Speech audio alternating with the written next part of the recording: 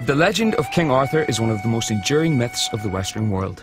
With tales of adventure, magic and romance, it's captivated the hearts of generations. He's told us so that understand. It's inspired countless retellings, defined national identities, and become the ideal of leaders around the globe. But the fact is, to this day, nobody really knows where the history ends and the poetry begins. I'm Colin Morgan, and that's Bradley James, though you may know us better as Merlin and Arthur. For 8 months of the year, we film our drama series in a studio in Cardiff. But when we finished this year, we decided to embark on a 300-mile road trip across parts of the country we've never seen, so that we could explore the Welsh connection to the myth. Along the way, we met some interesting people, saw some interesting sights, and we did some odd things in the dark. Yes, well, and we did it all to get closer to the real Merlin and Arthur.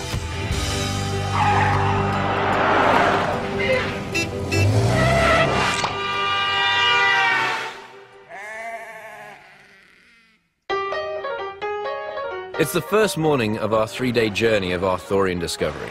The plan is to see as many Welsh sites as we can that are associated with the legend of the once and future king.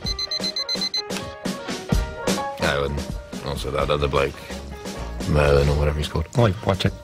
Yes, that's right. Over the next 72 hours, we are travelling far and wide, talking to the people in the know and trying to find out whether there ever was an Arthur and Merlin. I imagine Colin's already ready. Downstairs, checking out what we're going to be doing for the day.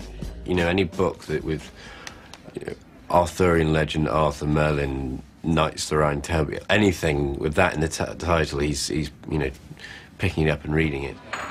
I'm very excited about it. I think it's going to be good fun. I'm looking forward to actually getting some grounding and seeing and getting some solid facts as such, even though it is legend and myth. But yeah, getting some exact details about it all will be good to sort of, I guess, either enlighten me or reconfirm some stuff that I've already learned.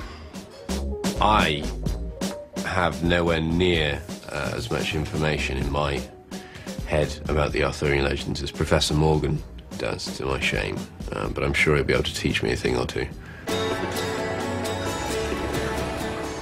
The age-old problem with the Arthurian legend is working out where the facts end and the literature begins.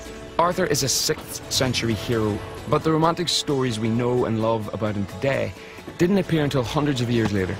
Thomas Malory's Le Morte d'Arthur, published in the late 1400s, is perhaps the best-known Arthurian romance. In it, the mighty Excalibur smites all Arthur's mortal foes. Yeah, and Merlin battles his magical ones. The Knights of the Round Table are paragons of virtue, the best in the land. Gawain the brave, Galahad the pure, Lancelot the great. And to this day, their ultimate quest for the Cup of Christ has become legendary. Time to get this show on the road and find out where legend meets fact. First stop off is a place called Mold, which is where the largest collection of Arthurian and medieval texts in Wales is. So Someone's done the research. Yeah. So it can't be that far away. It was on the other side. Mould. Hey. It's miles away. It's the length of Wales we've got to travel. We're in Cardiff, which is on the coast of Wales, the south coast. Mould is pretty much on the north coast of Wales, near Chester. So, our quest to visit Arthurian Wales is well underway. And over the next 3 days, we are going to drive... Hang on, you haven't got a licence. All right. You're going to drive all over the country and see some of the sites associated with the legend of King Arthur and Merlin. And as we travel, we'll be talking to Arthurian authorities to get their take on whether the once and future king and his wise wizard ever existed. Today we are leaving Cardiff and travelling 150 miles north to Mold, where we have an appointment to visit the Flintshire Library headquarters. It's home to the world's leading collection of Arthurian texts. Housed in here is everything we'll ever need to know. And this is who will be waiting to meet us, author and historian Scott Lloyd. I've been studying the Arthurian legend for about 15 years now, and I've spent an unhealthy amount of time in this room over the years. Certainly 10 years ago I was in here a lot doing research for the first thing I wrote, and then ever since then I've been backwards and forwards because it's such a wonderful resource. Currently there's 2,500 volumes in here, all dedicated to the Arthurian legend. It's an excellent starting place because everything you need is in one room. So when you come across a reference to another book, you turn around and it's there on the shelf. So very quickly you can go through your research. This is open Monday to Friday, 9 till 5.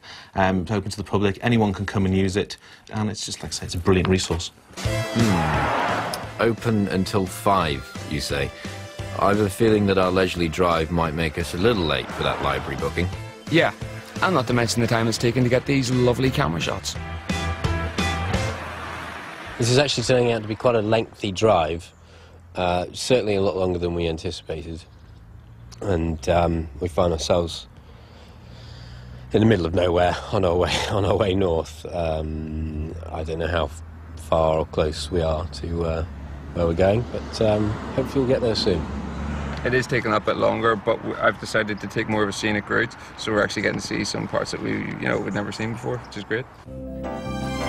Our various scenic stops means that back in the library, Scott is being kept waiting. Well, at least he's not short of reading material.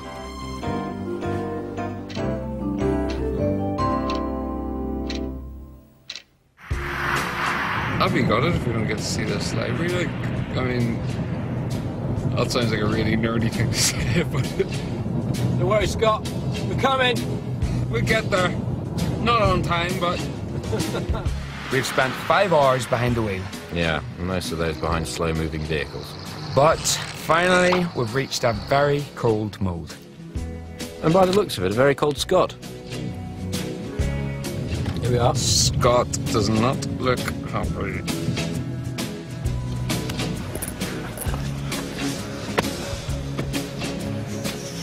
Scott. Yeah. Bradley. Nice to meet you. Colin. Nice to meet you. Here's the reason why we're late. Yeah, sorry. Is there any chance we can still get in? Sorry, no, there's nothing I can do about it. It closes at 5. Not even 5 minutes?